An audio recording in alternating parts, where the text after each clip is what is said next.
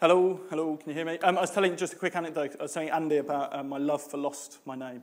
I bought my goddaughter a copy and managed to spell her name wrong. So for something that's personalised that you then send through, quite an awkward conversation. So 9 years ago I started this thing called It's Nice That. It was a university project. This is what it is today. It's Nice That believes passionately that creative inspiration is for everyone, and by championing the most exciting and engaging work online, in print and through our events program, we want to open this world up to the biggest possible audience. For those of you who don't know it, this is what It's Nice That looks like. We believe our kind of point of difference is the tone of voice. It's very difficult with something called It's Nice That not to be too serious. The breadth of discipline that we cover predominantly graphic design, illustration, photography, but it goes far wider to art, sculpture, film, animation, but also it's the breadth of expertise. It's not just the best work coming out of agencies, it's second-year illustration students. And nothing is kind of nicer than seeing those two things sat next to each other on the homepage, given the same amount of prominence. It's nice that, so at the moment it's predominantly news articles, work, which is project-focused, and then in-depth features, and then some numbers to show scale. So we used to talk about users, but then I think people realised that it was only media companies and drug dealers who referred to their people as users. So we now talk about reach, and it also means you can add up a whole load of things and you look bigger than you probably are. So our reach is over 1 million people a month, but that's split into those categories, and there's probably a large amount of overlap within those. The team that makes it happen today, we've got a team of 6 on the editorial team, 3 on the creative, 4 project managers. We also run a creative agency. So myself and Alex, my business partner, both studied graphic design, and we've always run It's Nice That and a kind of creative agency alongside each other. The creative agency, some of you might know as INT Works. It's going through a name change to become Anyways, and that's split half and half, project managers and producers and creatives, and then we have a bit of studio function. So that's us today. This is where it all started. So in the start of 2007, this was the brief put to us at uni, to put something in the public domain to make people feel better about themselves. The word domain for me has always had connotations with online, and I don't know what makes people feel better about themselves than going, hey, this is nice, look at this. And it was a university project. Version 1 is what it is. Our old editor-in-chief used to absolutely rip it out of me because when we first started, I'm no journalist. You'll tell by the way I speak, and if you ever ask me to spell anything, I'm not good with words. It was an image. The headline was the name of the person. It was 1 or 2 sentences. And Rob, who's a very good friend of mine who came in to be editor-in-chief, used to find these articles. And I think his best was there was a 3-word one, which was literally, this is nice, and linked you off. But it was that emphasis on, like, there's something about this. We're not saying it's the greatest. We're not saying it's the best work. We're saying there is something in this. It's that second glance. It's that there's something here. Go and check it out if you're interested. We've grown very organically. We've worked in, we've worked out it's like 9 studios now. I left and got a job as a junior graphic designer in a very traditional graphic design studio. Alex went and worked as a producer for an illustration collective. But we grew, we kind of took small steps. We've never borrowed any money, we've never taken loans. Alex and I own it outright, and this is kind of over. So we're 9 years now, and it's funny because we're now reaching this point of kind of maturity. I used to come and talk about building It's Nice That and kind of be this 25-year-old who didn't really know what he was doing.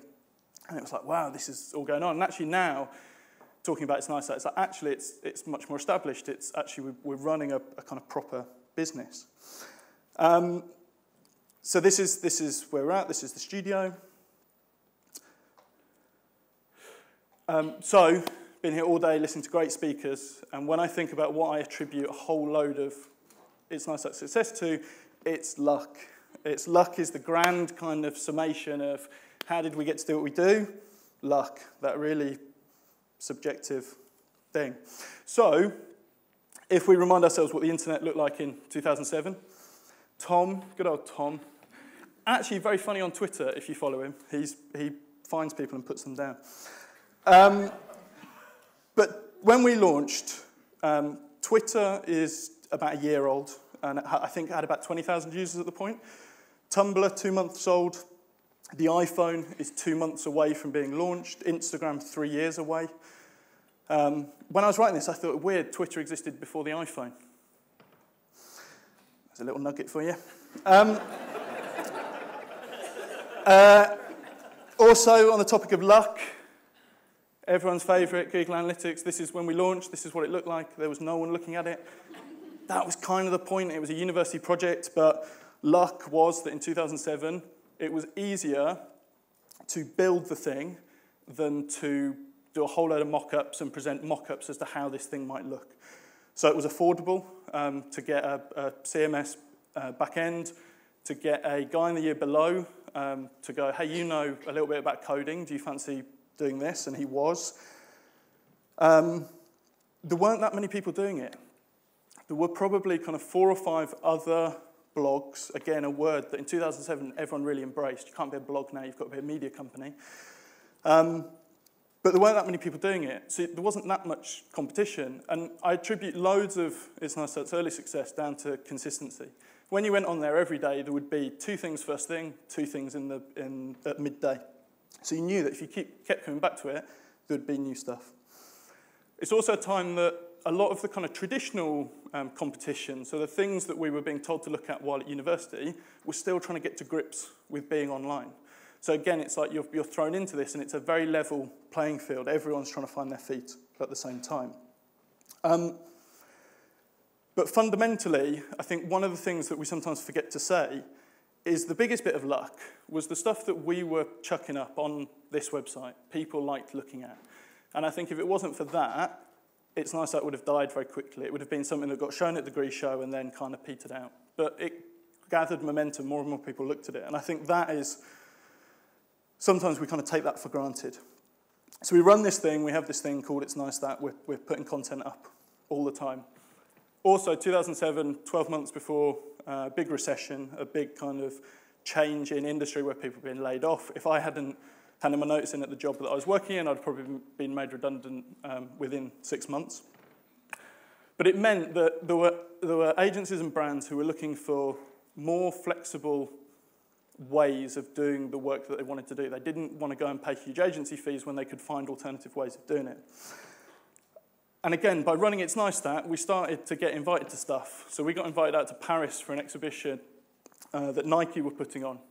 So we merrily, I mean, anyone, I think this was maybe 2008, 2009, anyone that offers you a free trip to Paris at that point was like, yes, of course, why wouldn't you? So we jumped on Eurostar with the guys from Nike, had real good FaceTime with them, spoke to them, explained what it was that we were doing. And the one guy was like, well, you know all these creative people. We're always looking at kind of commissioning and telling stories visually. Why don't we, like, you could commission those people. And I think Alex and I were there kind of both at the same time kind of going, yes, we could work with you and we could do this. It wasn't us kind of, this wasn't like, and you'll probably work this out by the end of the 20 minutes. There's no great like business acumen here. It wasn't like, right, we're going to Paris with Nike, we're going to hard sell, we've got an hour-long Eurostar, they're not going to know what's hit them. It was like, hey, yeah, we do this thing, it's called It's Nice That, we showcase great creative work. But it was, I think, again, we talk a lot now about the difference between relationships and networks, and it is, our business is kind of founded on relationships. It's being able to know who people are, what they're up to, what they want to be doing. So Nike actually became one of our first clients. There's also this quote, which I love, which is 100% of CEOs had a first job. Until now, it's that same thing that back in 2007, or around 2007, a lot of the big companies that started then, so I'm not putting It's Nice That in this bracket, far from it, but Facebook, Tumblr, Twitter, Instagram, all started by guys in their 20s. Historically, you had to enter a company, and you'd start off at the very bottom and you'd work your way up. And suddenly what the internet did was totally transform the way in which you could start things, build things. The flip side of that, obviously, is you're doing it without that risk. Back then, I had no responsibility. I had a girlfriend, had to pay rent on a flat in London, and I had to eat and drink. I've now got 2 kids, a mortgage, same girlfriend. But it's a totally different deal now, that if someone said to me, right, go off, do what you did again. So paired with luck, and there's a nice quote that pairs luck and the next thing, perspiration, which is, the harder you work, the luckier you get. But I discovered this in the last 12 months, and I don't know if anyone's seen the Arnold Schwarzenegger 6 Steps to Success. Who knew? I'm only going to play point 5, but I urge you to go and check it out. Okay, here is number 5. And that brings me to rule number 5, which is the most important rule of all. Work your butt off. Now, I've always believed leaving no stone unturned. Muhammad Ali, one of my great heroes, had a great line in the 70s when he was asked, how many sit-ups do you do? He said, I don't count my sit-ups. I only start counting when it starts hurting. When I feel pain, that's when I start counting, because that's when it really counts. That's what makes you a champion. That's the way it is with everything. No pain, no gain. But let me tell you, it is important to have fun in life, of course. But when you're out there partying, horsing around, someone out there at the same time is working hard. Someone is getting smarter and someone is winning. Just remember that. But if you want to win, there's absolutely no way around hard work. None of my rules, by the way, of success will work unless you do. I've always figured out that there's 24 hours a day. You sleep 6 hours. They have 18 hours left. Now, I know there's some of you out there now that says, well, wait a minute, I sleep 8 hours or 9 hours. Well, then just sleep faster, I would recommend. Just remember, you can't climb the ladder of success with your hands in the pocket. I love everything about that video, like the subtitles, the evocative imagery, the soundtrack.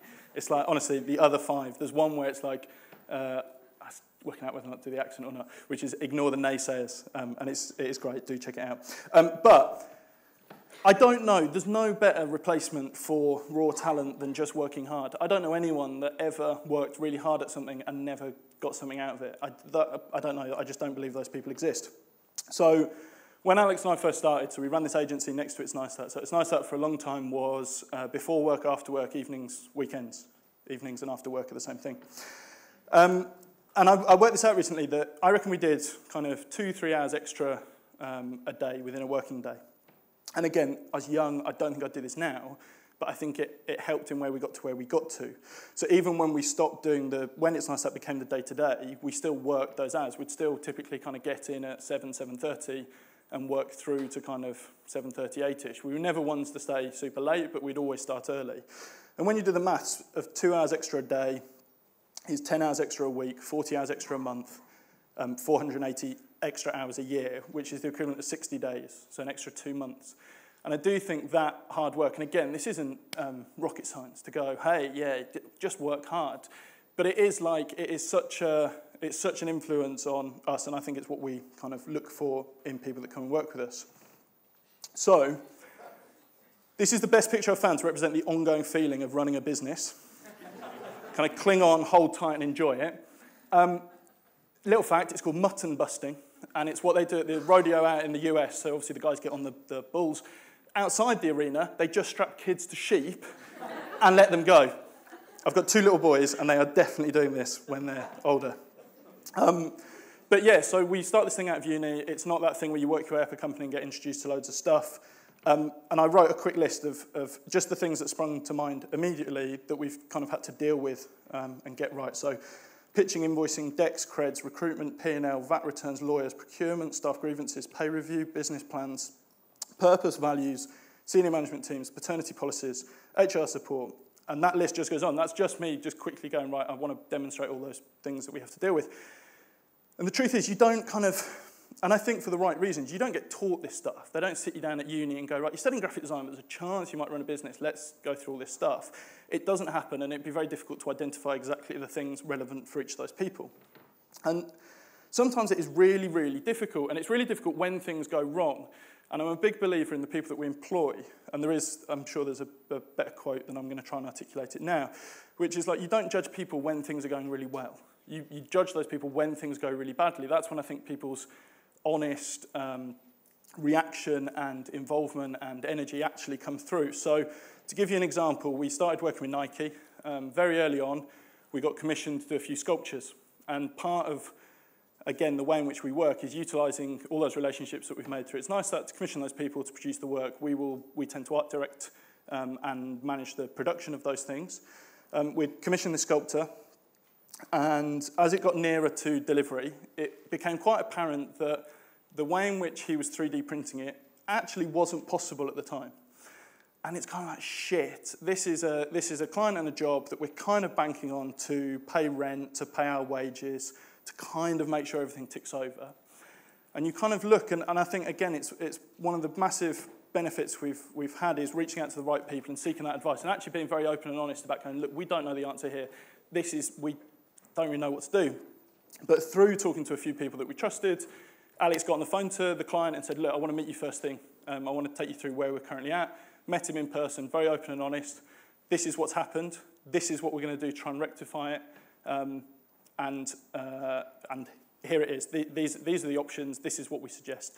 And fortunately, the client totally respected that, was very kind of straight with us and said, look, it's not great, but I love that you've got a solution. I love that there's still going to be something in the space when various people from management come and see that thing. So he's still a client, and we've just finished this year. In the last year, we finished projects in Shanghai, Tokyo, and Paris with that same client. And it could have all come to a pretty nasty end that we'd have never worked with them before. And you can't read about that stuff in books and kind of trying to learn that stuff. You have to just kind of live through it, and that's what we've tried to do. So as we've grown, I really like this quote, which is, I think the first bit is how we used to behave, and I think the second bit is how we now behave, which is not just rushing into things and being like, the youthful exuberance, I think, only lasts so long, and I think actually kind of experience starts to take over. We plan better, we make better decisions. I'm going to talk, I've only got a few minutes left, and this has kind of cropped up a few times today, which is kind of reassuring. And the way in which we've built it into what it is today. Purpose is one of those things, purpose and values.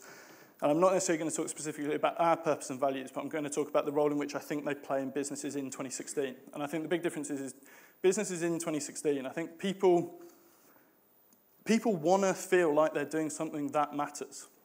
And I think our responsibility as people that own the business and run the business is be very open about what it is that we're trying to do. And we introduced the purpose a while ago, and then it's one of those things that is bad. It just kind of lives on a server, and people kind of can give you a meaning of what they think it is. But you poll everyone, and they give you quite different answers. But it's being honest with why you exist. There's a great story that I got told, which is when, in the past, when you used to go to Companies House to register a business, you had to talk about your purpose and why you existed. And if Companies House didn't kind of see a point in your business existing, they wouldn't let you have a business. Whereas now it's just like, right, this is the name, this is what we're doing, let's go. But I love the idea that you have to have a purpose in order to justify having a business.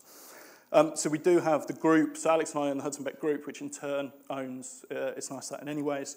And someone said it earlier, I can't remember who, it is that North Star, it is that guiding light. And the same with the values. I don't want to talk specifically about our values. And they're not something that you kind of come to work and quiz people on and go, hey, name our 5 values, and hey, how are you using them today?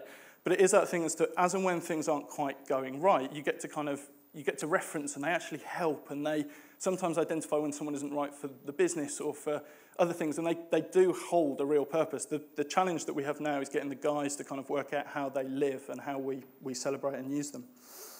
I'm quickly running out of time. So with all that kind of contributing towards is autonomy and responsibility, and I don't think it has been for a long time, but It's Nice That isn't the Will and Alex show. It's not me and Alex kind of going, right, I'm making this decision, you're making that decision. What we identify is we want to grow something, we want to be involved in something for the rest of our life. This isn't a quick thing that we just want to sell, get a payday, and go and do something else. So in order to do that, we're trying to grow a team that can take on that autonomy. And autonomy is one of the most difficult things to hand over. It's also really difficult to hand over the thing that you've brought into the world and go, hey, there you go, do with it what you want. But with the purpose, with the values, with where we've come from, actually, intelligent people can kind of work that out, and they make pretty good calls. Which gives Alex and myself the opportunity to work on the business, not in the business. And then it's this, which I think when we talk about that group, one of the big advantages that we have in having 30 people in that room is the editorial team isn't 6 people. It's 30 people who are aware of everything that's going on that feed into that team. The creative team isn't 7 people on the agency, it's 30 people. When we're commissioning, we just commissioned 24 illustrators to do 24 stickers for Google for their new messaging app. It's 30 people feeding into that conversation, highlighting who the people are that they think might be right for it. And it's that far wider network. So we get to operate much bigger than we actually appear. I'm out of time. I'm just going to finish on saying all of that, so me stepping further away, has allowed me to work on something new, which is called Lecture in Progress, which launches next Monday as a Kickstarter campaign. Lecture in Progress, it's born out of this awareness that actually, as we've kind of grown up in the creative industry, education I don't think has really changed. I've gone and done days at various universities, and it still feels like it did 10 years ago. And actually, I think the industry's changed loads. So Lecture in Progress essentially is aiming to inspire and inform the next generation of creatives to make better career decisions. And I've spent the last 9 months working on this. So a week on Monday is when you're going to find out more. And the very last thing that I wanted to, this is the last slide, I promise, is this thing from Roald Dahl. And I don't know that it's definitely from Roald Dahl, but I found it on the internet a while ago. And it's that thing that I remind myself of when I'm kind of not sure I want to go into work and stuff. And it is that I think enthusiasm and being interested in something is absolutely paramount. And if you're not interested and enthused in the thing that you go to work to do day to day, 2016, there's an opportunity to change that stuff. There wasn't always. And yeah, lukewarm is no good. Thank you very much.